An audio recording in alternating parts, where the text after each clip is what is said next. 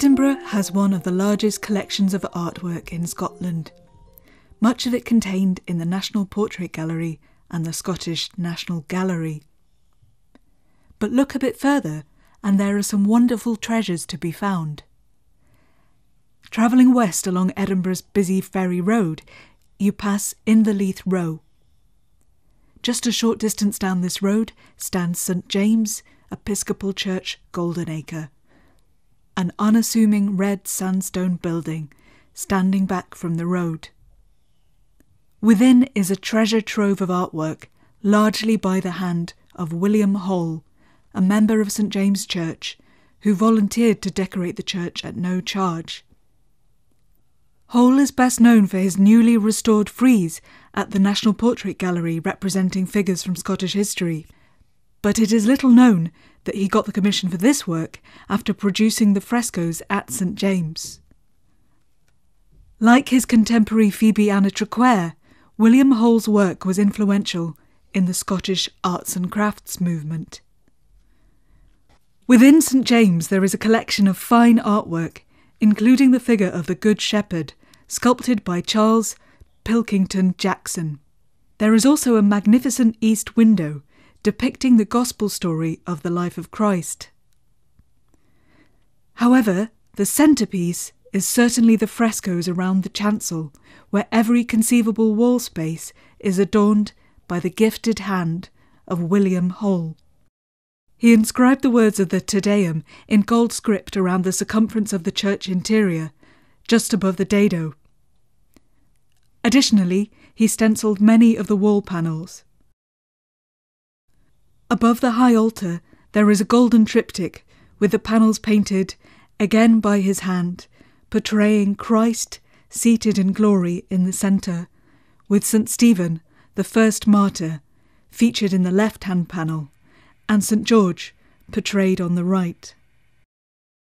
On the south wall of the chancel, above the Te Deum script, is a pictorial procession of over 30 life-size figures, whose faces are turned towards the high altar. Starting from the left are 10 of the apostles, headed by St Paul. Various figures in the procession are recognisable by the emblems associated with them. For example, behind St Paul is the figure of St Peter with keys hanging from his belt, and behind is St Andrew with the saltire emblem on his robes. Further along is St James the Less with a symbol of a shell on his shoulder. Following behind the apostles are the martyrs headed by St Stephen, seen here in deacon's robes and guiding 2 holy innocents. Behind St Stephen are figures of St Isidore, holding a long sickle. He was a layman or farm labourer.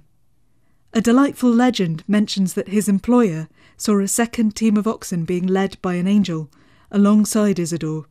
He often lingered in church and was thus accused of being late for work. Then comes St Christopher, carrying a staff, who struggled to carry a child across the river. "No wonder," said the child, who was Christ. "You have been carrying the whole world." Since the Reformation, St Christopher's cult became popular with travellers. Following is St Lawrence, holding a gridiron. He refused to hand over the church's almsgivings. Legend has it that he was martyred on a gridiron. Then follows St Sebastian, carrying arrows, who was martyred by arrow shots. The emblem of an arrow was popular as a subject in the art of the Renaissance period. Next we see St George, a stalwart figure in his knight's armour. St Agnes, kneeling by a lamb and holding the hand of St Lucia, was little more than a child of 13 years of age. She consecrated her maidenhood to Christ, having refused to consider marriage. St Cecilia, carrying a portable organ, sang to God in her heart at her wedding while the organs were playing, the words being, "May my heart remain unsullied, so that I be not confounded." St Catherine, holding a broken wheel, refused to deny her Christian faith. Sentenced to be martyred on a spiked wheel, St Catherine was unhurt after the wheel shattered to pieces. In the end, she was beheaded. The Holy Church is represented by a group symbolic of its Catholicity. This included bishops vested in robes of the Eastern, Western and African churches, also a priest and a deacon, a friar and a nun. As was often done in like circumstances by the old Italian artists, William Hole introduced several portraits representing contemporary people. In this case, it was representatives of the Scottish Episcopal Church at the time of the consecration of St. James. Examples can be seen by way of the kneeling figure of John Dowden, Bishop of Edinburgh, who opened and consecrated this church. In front of him is a chorister holding an incense burner. He is believed to be the then verger's son. Behind the bishop is Dean Montgomery, carrying a chalice.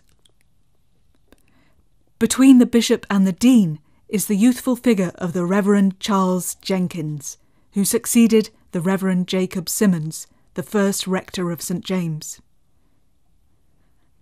Interestingly, Charles Jenkins is the great-grandfather of Richard Branson. Mr. Symonds can be seen in the face of St. Jude, looking out from between St. Isidore and St. Christopher in the apostolic group. Looking at the figure beside the kneeling bishop, could this be a modest self-portrait of William Hole himself?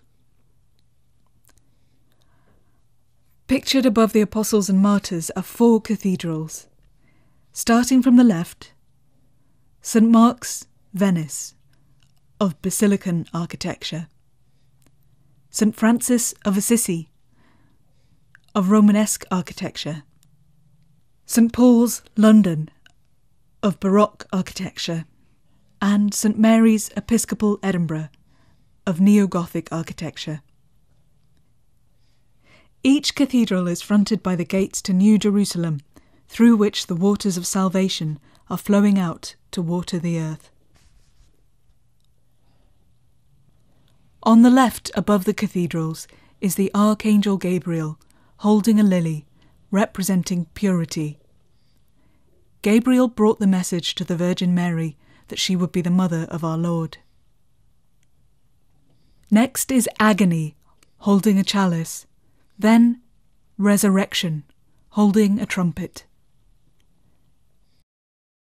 Next to the chancel arch is a benign-looking Death, carrying a child. Death is also carrying some ripe grain and a sickle. His wings are of a rosy hue, suggesting blessed life beyond the tomb. He is seen leading a maiden in spotless robes. The corbels on which these archangels stand are small figures of evil aspect, representing sin, death, and the grave. On both sides of the chancel, below the Te Deum script, the dado is filled with a well-ordered design of vines and peacocks. These represent symbols of immortality, as depicted in paintings by the early Christians in the catacombs.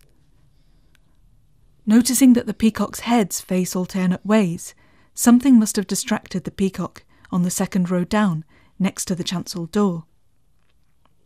High above the choir stalls on the north side are the 4 evangelists who wrote the Holy Gospels, witnessing to the life, death, and resurrection of our Lord Jesus Christ. Each of the evangelists is accompanied by a figure symbolising the opening theme of their particular gospel. St. Matthew the tax collector who followed Jesus. He is with a winged man, symbolising the human genealogy of Christ. St. Mark, whose gospel draws on the Apostle Peter's account. He is with a winged lion, symbolising the power of the evangelist's words. St. Luke, the historian, who also wrote the book of Acts. He is with the winged ox or bull, symbolising the sacrifice in the temple. St. John, who also wrote the book of Revelation. He is with a winged eagle, symbolising higher theology soaring above. To their right is St. Michael, the principal fighter against the devil. Here, he is seen slaying a dragon. Besides these figures is the dove representing God, the Holy Spirit, inspirer of prophets, priests and kings, and helper of all believers. Lower down, immediately above the dado, are figures representing Moses, who brought God's people the law, King David, who was the greatest king of Israel, also the boy Samuel, who would become priest and judge of Israel, the young Daniel, who would lead God's people after they had become enslaved in Babylon, Elijah, who challenged false worship in Israel, Isaiah, who prophesied about Christ's death and resurrection, Jeremiah, whose prophecy Jesus brought to fulfillment on the night before his crucifixion. Jesus said, "This is the new covenant, sealed in my blood." Malachi, the prophet who would foretell the coming of John the Baptist and Christ. Finally, John the Baptist, who heralded Christ's arrival and baptized him in the River Jordan. On the extreme right is the figure of St. James, the patron saint of this church.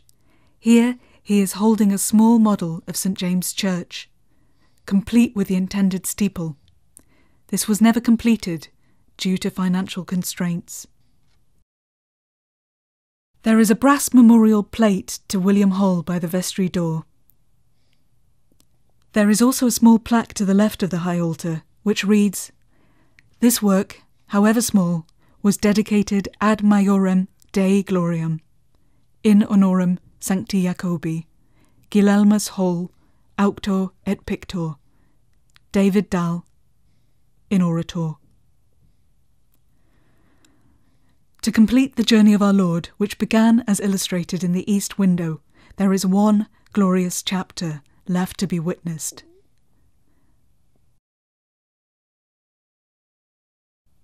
Above the chancel arch, on the sanctuary side, is a scene of angels and other figures looking at the empty tomb after the resurrection of our Lord. This is complemented by a text, also from the Te Deum, which reads, "When thou hadst overcome the sharpness of death, thou didst open the kingdom of heaven to all believers." We hope that you have enjoyed this video of William Hall's artistic masterpiece. If you would like to find out more about it, then please make contact through the details in the description below.